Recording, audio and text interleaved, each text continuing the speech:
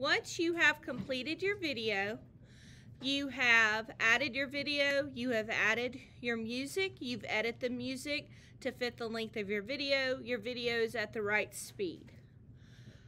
Play your video one more time with the music, ensure everything looks good, and now we're ready to submit.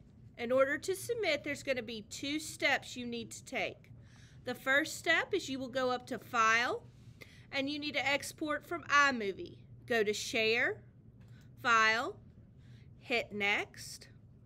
Now, you can either name this the title, which the title of this is Carrot Juice, or you could name it, like I will name mine, Miss Sullivan's Animation.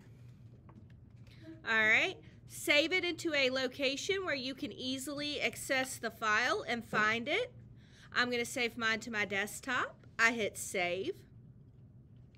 And now I'm going to go back to projects of my iMovie and exit out of iMovie.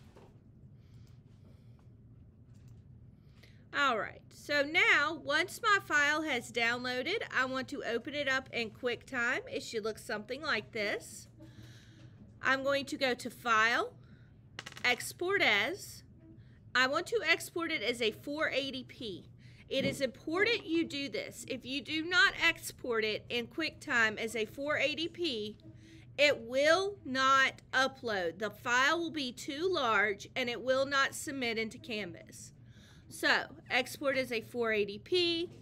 I will probably name this, or tack on the end, Final, so that I know this is the final project that I'm going to submit into Canvas. I'm going to put it back in my desktop just so it's easily accessible.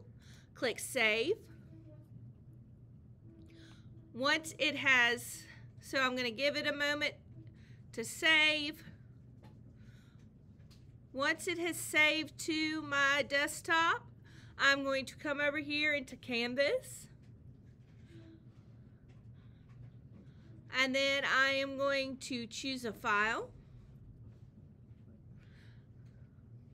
I will click over here, I will open, and then you will upload your file and submit assignment. Easy peasy.